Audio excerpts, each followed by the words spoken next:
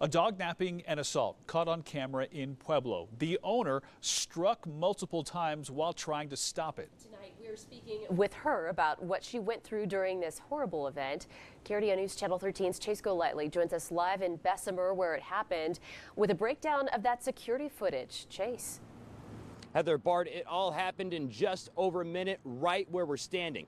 Now, the video we're about to show you was provided to the victim by the Pueblo Police Department. She reached out to us and shared that security footage with us tonight, hoping it will lead to the capture of the suspects involved. It's video that would be anyone's worst nightmare. I cry every day. I just really heartbroken. A dog stolen in broad daylight as the owner tries to fight back. We started fighting for the dog. Watch the top left corner of your screen. You can see Molly Larry and her 8-month-old puppy Roxy walking down Evans Avenue in Pueblo. I walk this just about every other day. A black SUV pulls up beside them before two women get out and start walking over to them. Being nice to my dog, saying how pretty she is. Can I pet your dog? Then everything changes in an instant. The woman who was petting Roxy suddenly grabbing her by the leash and pulling up. And she's telling me, this is my dog now, this is my dog. And I was fighting back with her, it's like, this is my dog. The woman then punches Molly, but lets go of the leash. Molly then starts backing away, yelling at the suspects.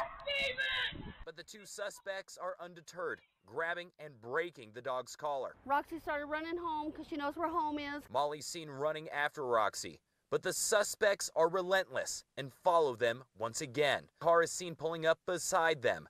Molly hoping the attack would stop, but it doesn't. I'm screaming at this car, help me, they're stealing my dog, and they drove away. It was at this point when one of the women starts hitting Molly multiple times.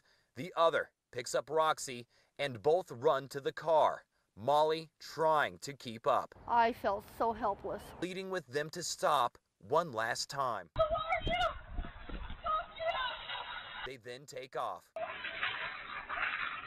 Molly watching through tears as her new puppy, her family, disappears right in front of her. She was my lifesaver. I've been going through a really lot in life. When I got my dog, it's like the good Lord gave me an angel to take care of me, and now she's gone. Now, the Pueblo Police Department is investigating this. They did tell us the two suspects are described as black women, one with purple hair.